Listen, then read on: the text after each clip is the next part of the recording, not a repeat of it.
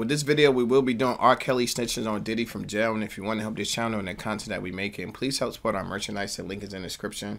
If you didn't hit the like button, make sure you hit the like button. Try and get the channel to grow. And the only way we're going to do this if you like, share, and comment on the content. So without further ado, let's get into the video. Let's go.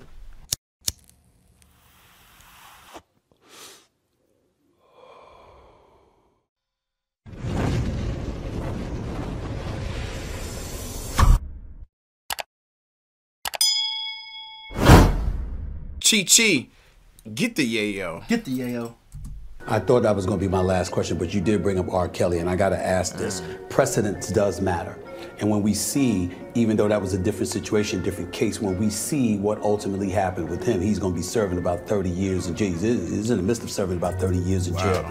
How much, if at all, does that play a role in the likelihood of a mountain of legal matters just coming down on him like a tsunami in light of what happened with R. Kelly? It plays a big role, I think, in terms of how people are responding. Those billionaires, those buddies of his that used to party with him, I think folks are making sure they keep their distance because of what did happen with R. Kelly. So Jay-Z. I think she got it. She hit the nail right on the head. I think everyone is keeping their distance. Everyone is staying away from him. Everybody but Stevie J seem like they distance themselves from him. You could completely see that going on right now. Even the other day, we seen LeBron James unfollowed him, and we seen videos where LeBron James been saying there's no party like a P. Diddy party, and now you unfollow him. Now you unfollow him. It's like the 48 Laws of Power. It's law number 5. Reputation is everything. Yeah, facts. So you gotta stay clear. Facts. It's all Jay-Z. It's all Jay-Z. And he was working with R. Kelly, and they were making so many records together. You know, they made all those records together. They both f***ed Aaliyah. They shared so much in common. The iconic duo, Diddy and Jay-Z, who've ruled the hip-hop world for decades, seem to be parting ways. Meanwhile, R. Kelly, embroiled in controversy, is breaking his silence from behind bars. First up, the powerhouses Diddy and Jay-Z. Rumor has it their alliance might be over. The news has hit fans like a ton of bricks. Is it creative clashes? That's crazy. When she said that, made me think of 50 Cent. He just posted a picture of Jay-Z not too long ago and was like, where's Jay-Z? Or Jay-Z? You know what I'm saying? I remember seeing that. And that is a question. You remember she had the brunches, the billionaire brunches, lunches, or whatever they called it, brunches. You put a whole to everything. Yeah, everything been. Because you gotta remember, everybody who was attending, like everybody was circling. Yeah. Because there was a lot of money in those circles. Yeah. But you know what I'm saying, just the distance from everything. Yeah. You shut everything down. Facts.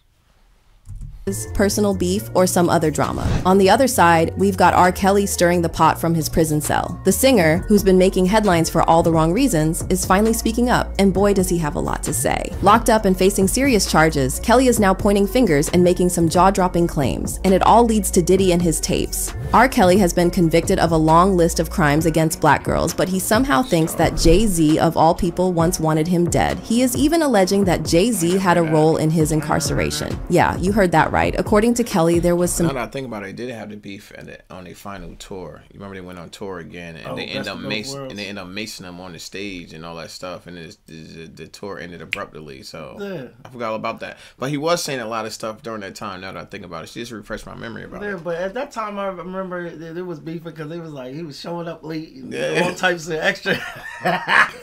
How you mace that man on stage? Yeah. While you performing, you have to come out there and mace him.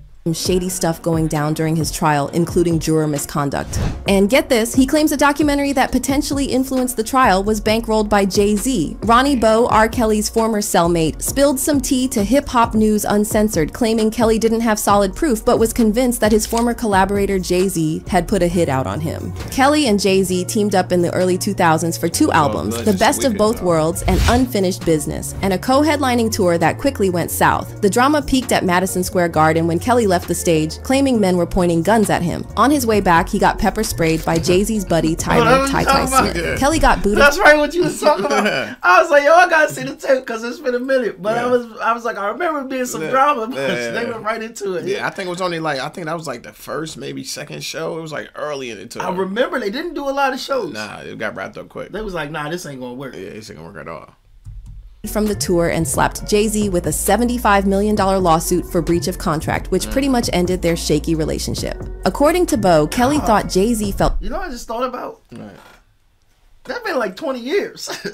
Was it? When she said happened? She said 2004. Oh yeah, that's crazy. It's been that long. Yeah, that's why I was like, no wonder I can't remember everything just like that. But it's coming back to me. It's crazy how things like that happen. Yeah. All you need is a little refresher and a visual, and then all of a sudden it start clicking. Right, real quick.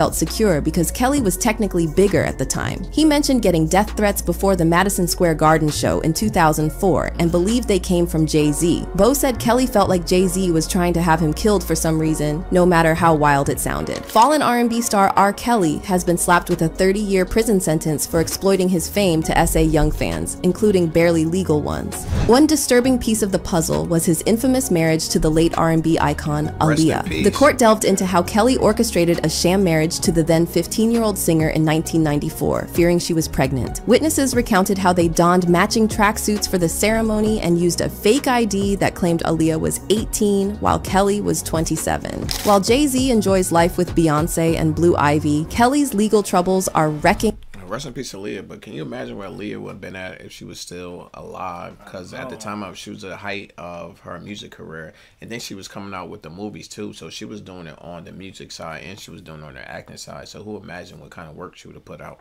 over this period of time? And that's what's crazy about it, because she had reached such a plateau. She was at a height for what we have. Yeah. But she was nowhere near like her prime. Nah, she definitely never hit her ceiling. Because she had just hit that point where she was dropping when she was taking off. I remember she had like the vampire movie. I forgot the name of it. It just had came out. So she was really taking off. Then she had the movie with Jet Li and DMX. So she was on the, she was on the go. She was doing a little bit of everything. Yeah, facts. Almost like Tupac with the music and movies. Yeah. His finances. Court documents show prosecutors in Brooklyn filed a writ of continuing garnishment against Kelly's record labels to collect over $500,000 owed to his victims. Wow. As of June 1st, 2023, the balance was $504,289.73 and still growing. R. Kelly has a long list of allegations. Tiffany Hawkins took R. Kelly to court over the personal injuries and emotional distress she endured during their 3-year relationship. In the court docs, Hawkins claimed she started having sex with Kelly in 1991 when she was just 15 and he was 24. Hawkins initially sought $10 million in damages, but according to the Chicago Sun-Times, she settled for just $250,000 in 1998. Tracy Sampson.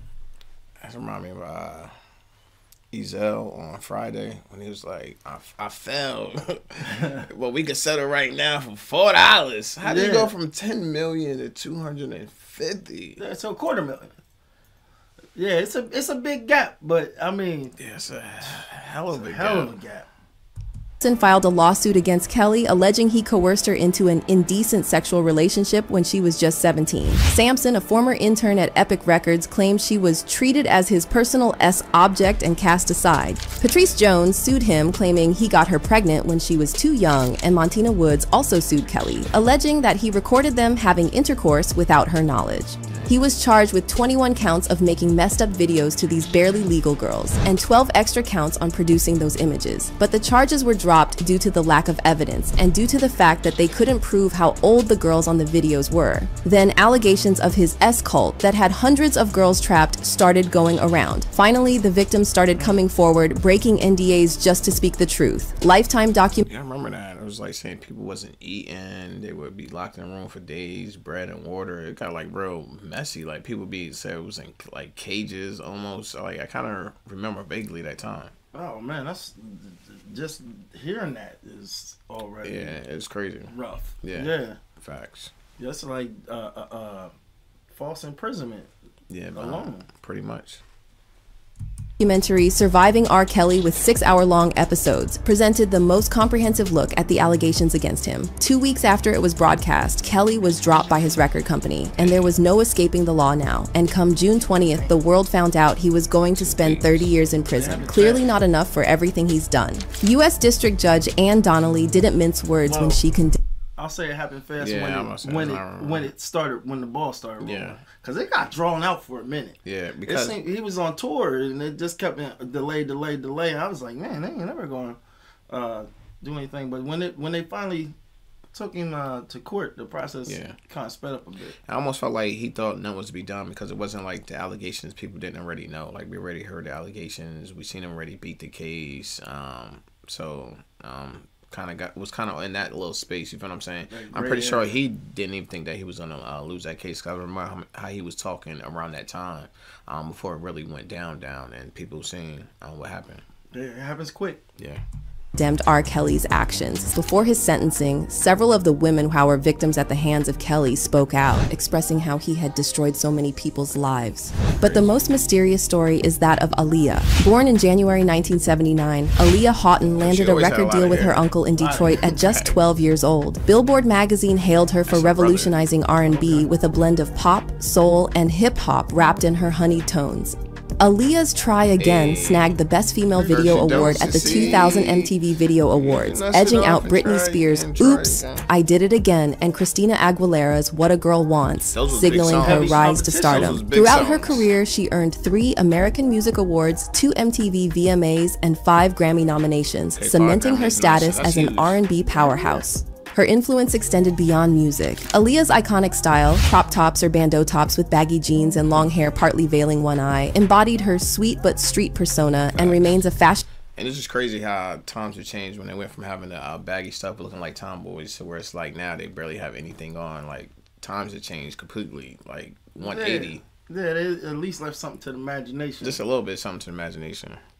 Staple today. 2 years after getting signed, Aaliyah teamed up with R. Kelly to drop her debut album, Age Ain't Nothing But a Number. Guess they choose that title literally because behind the scenes, she got involved with Kelly, and at just 15, they secretly tied the knot. Her parents quickly annulled the marriage once they found out. Despite the scandal, Aaliyah's rep took a bigger hit. She said, "Time my parents found out, nah, we're not going for that." Pump the brakes on that. And that's good. Some parents wouldn't even did that. They would have been like, "Go get the bag, girl." I'm like, "Nah, we not with none of that. Yeah, we not signing on for that." Yeah, put your foot down. Facts. Than Kelly's, with the media painting her as a teenage seductress rather than one of Kelly's early victims. Fast forward to 2019, federal prosecutors nailed Kelly for scheming to get a fake ID for an unnamed girl. If you've been waiting to apply for disability benefits, don't. Hi, I'm Sarah, and I'm a lawyer at Atticus. Just a day before his secret wedding to Aaliyah, the indictment accused him of bribing for a fraudulent identification document for Jane Doe on August 30th, 1994. These charges marked the first time Kelly's brief marriage to Aaliyah was tied to his criminal cases. Kelly's lawyers have always claimed he didn't know Aaliyah's real age when they got hitched, with the marriage license falsely stating she was 18. On August 25th, 2001, at just 22, Aaliyah's life was tragically cut short when her twin-engine Cessna crashed in the Bahamas post-filming a music video for her final album, Aaliyah. Investigations revealed the plane was overloaded by 700 pounds, and the pilot had cocaine and alcohol in his system. And Kelly rarely spoke about Aaliyah after she died. That was a sad time in the industry. Everybody loved Aaliyah at that point when that happened. It was just sad for the industry because at that point we wasn't used to seeing celebrities passing away, and it was just in that early. I think it was like 25 when it happened. So we really wasn't used to seeing people leave that early. Yeah, not like it is today. Not like it is today. It was still life still had a little bit of life to it. Yeah, you know what I'm saying. And with that shiny part of the sunshine, you know what I'm saying. Like now you see a lot more artists reach their untimely demise. Yeah. But yeah, it's still even now seeing the pictures and whatnot. It's still kind of got like a shock effect even on me. Still to today. Yeah. Bill Cosby's lawyer. Yeah, you read that right. Kelly is not just fighting his conviction, he's aiming for a full reversal. His legal team claims that 2 jurors who watched a documentary about him had no business being on his case. And here's the twist. Kelly believes Jay-Z's vendetta over a lost $70 million lawsuit might be behind his imprisonment. Wow. Fast forward to now, and Kelly's making bold moves. He's filed an appeal, arguing that biased jurors and withheld information about his partner's ages tainted his trial. It's a legal brawl like no other, with Kelly clawing for his freedom. His team is pulling out all the stops, from questioning juror integrity to claiming a lack of transparency during his trial. But wait, there's more. That's his lawyer's job, is try to find a loophole. That's what you paid him to do, and that's what he paid him to do, because at the end of the day, he's not just trying to sit on a 30 and just take it on the chin. He's going to try to fight. Yeah, that's what anybody would try to do. You're going to try to fight. But this is, like they said, it was hard enough at that point in time finding somebody who hadn't seen anything. Yeah. So that's what he running with. Yeah. But, like, can you imagine now? Yeah. Yeah. It's even going to be worse.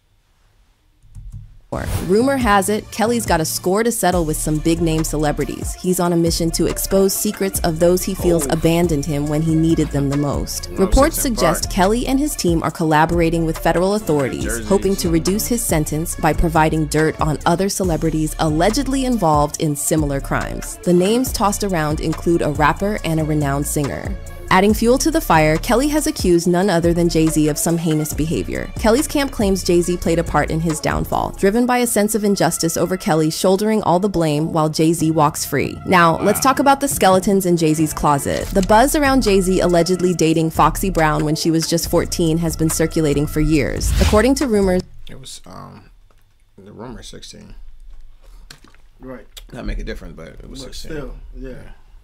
They started seeing each other when she was 15 and he was 24. Creepy, right? Jay-Z finally addressed these rumors in his song Picasso Baby, but his denial only added to the controversy. Foxy Brown herself admitted in an interview that she was shocked by Jay-Z's line and hinted at a deeper history beyond music. Was I shocked when Jay said the line in Picasso Baby? Yes, because we've talked about that. We have a history that supersedes music. We know how this business works. We sit back and we laugh at those rumors. We laugh at that. I think he began to feel the pressure because people began to say my age. The age thing, she was 15, 14. After a while, that gets to a person. The fact that he felt— I remember like when it first started, Foxy was talking about Jay-Z would just put her in the studio with a 2-liter in a pizza. You know what I'm saying? Right. And then she would come back and her verse would be done or whatever she had done. But like she said, he used to pick up from school, so she was very young in the game when he had her in the studio recording. Right. But you know what I'm saying? This is like anything else, you know. People say things, and then it's something you gotta find the truth once it's out there. Yeah, definitely. You know what I mean? Sure. He needed to say that means something struck a chord. She felt the pressure from the public scrutiny about her age, which might have pushed Jay-Z to speak up. As for Aaliyah, Jay-Z has remained tight-lipped, but his former business partner Dame Dash spilled the beans, saying Jay-Z had his eyes on Aaliyah, but she wasn't interested. Instead, she ended up with Dash. Dame Dash, the former co-founder of Rockefeller Records, spilled some serious tea. Yes, and the thing about Aaliyah was like every time I saw her, she looked different. So she had different looks every time, and I was like, who the fuck is that? And I realized it was Aaliyah, and then I just threw my A game. Right. And then, you know, I guess Jay was trying to get at her as well, and I didn't know. And then it got brought up, and I was like, fuck both of y'all. But it never worked out for them, and we were both like trying to get at her. I like kind of eased up, but then we ran into each other. It's a long story.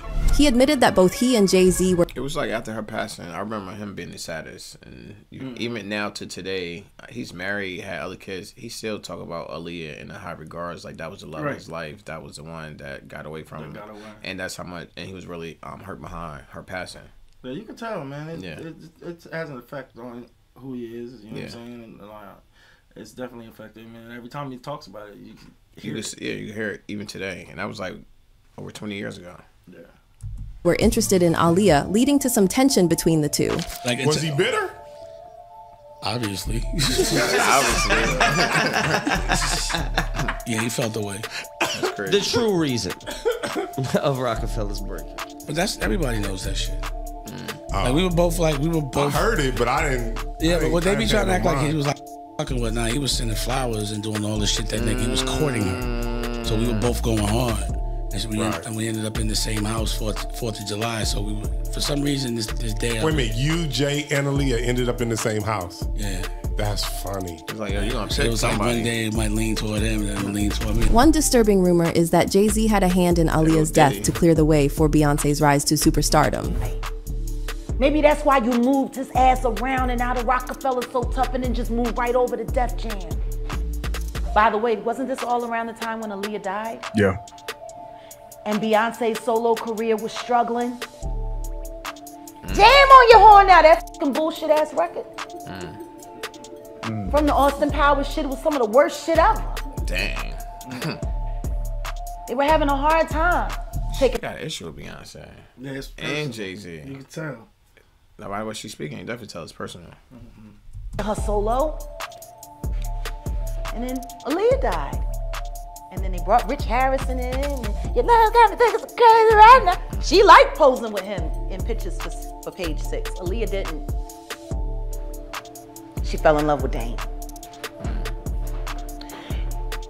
And Aaliyah's gone. But here's the kicker. While Dame's not about to let Jay-Z off the hook, he's calling out Jay for teaming up with Kelly on projects, even though he knew exactly what Kelly did. To go, because I couldn't believe he did a project with her, with R. Kelly knowing. Remember the Cassie drama? Well, that's just the tip of the iceberg. These raids weren't your run-of-the-mill snooping either. The feds came in hot, seizing anything and Diddy to shady.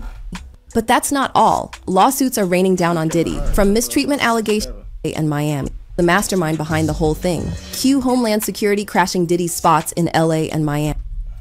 Your Trump push came to well, this isn't taking the Diddy's got some top bunch of allegedly Beyonce, whether he choir boy, making moves to protect herself, even considering divorcing Jay-Z to avoid the fallout. Can you even imagine Beyonce and Jay-Z splitting up? But here's the kicker. Diddy's not just throwing Jay-Z under the bus. He's lining up a whole parade of Hollywood giants to be exposed next. He's on a mission, and ain't nobody safe. Now Jay-Z's got a rep for being slick, managing to keep any dirt from sticking to him over the years, covering his tracks like an expert. Last Wednesday, Clubhouse TV 2.0 dropped a bombshell by posting audio of Whack 100's phone call interview with R. Kelly from federal prison on Clubhouse. It's crazy. Motherfuckers be out there laughing and making comedian jokes and doing all that other shit on the radio and everything else, but they ass could be next. You know That's what's so fucked up about it. So stupid. They so stupid they don't even realize the move that's going on. I mean, it's crazy, man. I mean, that's why I don't believe none of the shit. Believe it or not, R. Kelly isn't buying.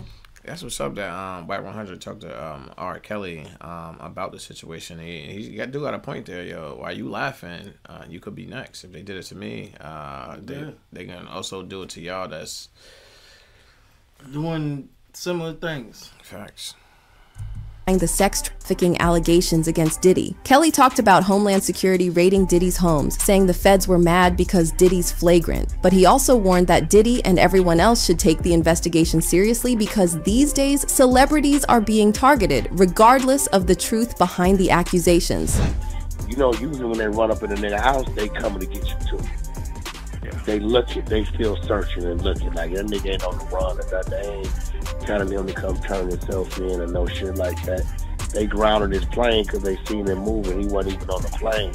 They wanted to make sure he wasn't because they probably have restricted his passport and shit as of now.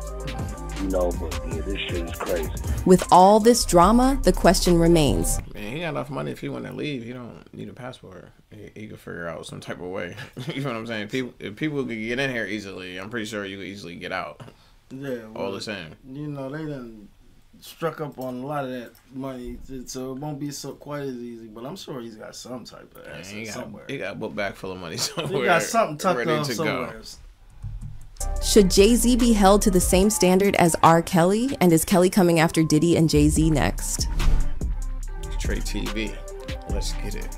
This is Lamar Wilson here representing Ghetto Action News Network _ all lowercases. No spaces. Find us on Facebook. And when you do, leave some comments, share something, scroll the page, have a good time, and come back. Facts. Get right into this. It's just getting messier by the moment, man. Like, when they start aligning you up with like people who already locked up, you know what I'm saying? It's never a good look. You don't want your name in the same sentences as theirs. Yeah, and then here goes one of the bigger names that you have connected to. Man, it's bad. And they doing it on the Stephen A. Smith show. Yeah, on the Stephen A. Smith show. That's like crazy. Always like you catching all types of traffic. Yeah. You know what I'm saying? So we just gonna see where this goes because it seems like it gets a little deeper every moment, man. What you think about this? I think Diddy's like, I don't play basketball while I'm on the Stephen A. Smith show. I don't play no type of sports, but I mean, why am I over there? Right. I'm just crazy. I think R. Kelly made a good point. If you're doing the same thing I'm doing, don't be surprised if you end up exactly where I'm at. If you are there kiki and laughing and you're doing the same thing I did to get myself put here, don't think that you're not going to be put here. I think it was a great point in the interview that he called into Whack 100. Can't wait to see what else come from this. But to then, it's your boy Tret TV, and I'm out.